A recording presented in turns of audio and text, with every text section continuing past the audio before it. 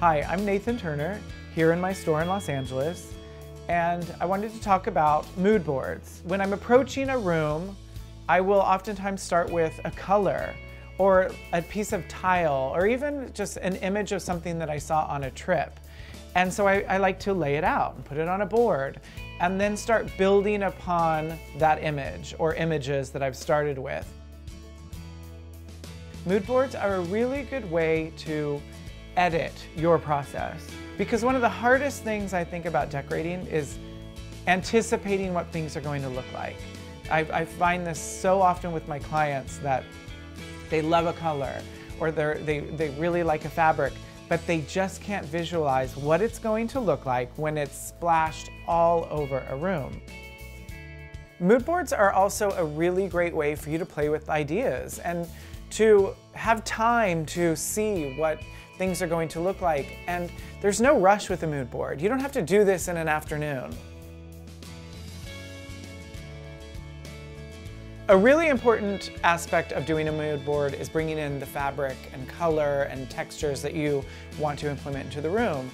And Pottery Barn design services are fantastic because they have Benjamin Moore paint samples, they have carpet samples and fabric swatches. You can even get a wood finish so you can see how it relates to wood and existing pieces that you may have.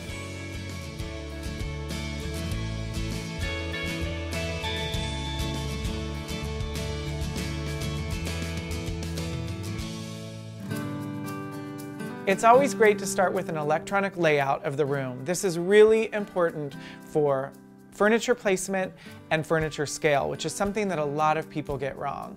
It's fantastic because you can do it at home with Pottery Barn's room planner.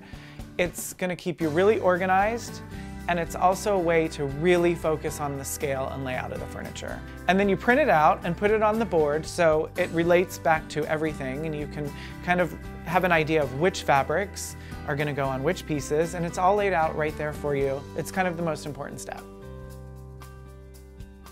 Color is so difficult for most people. It's one of the most common questions I'm asked as a decorator, is how do you anticipate what color is going to look like? I think mood boards are a great tool for this because you can see color in relation to other things, your existing furniture that you are going to be purchasing. You can see what color is going to look like on a big scale.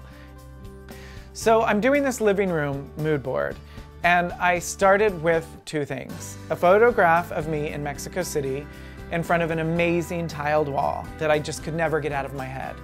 And then these African beads, which I really loved the color combination. So these are a unique item that maybe you wouldn't associate with an interior, but they inspired me. The beads have this great blue with a little splash of red, and I love the pattern on them. I was inspired by images of Greece and southern Italy with those tan and white buildings with bits of blue painted on the roof and the blue ocean.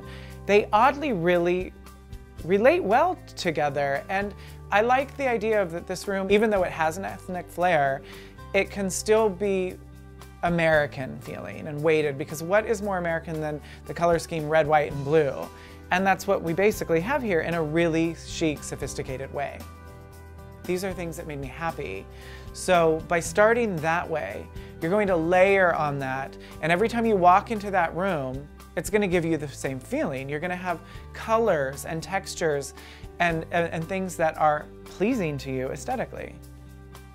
So the most exciting part is when the mood board is finished. And now it's time to actually, execute this room.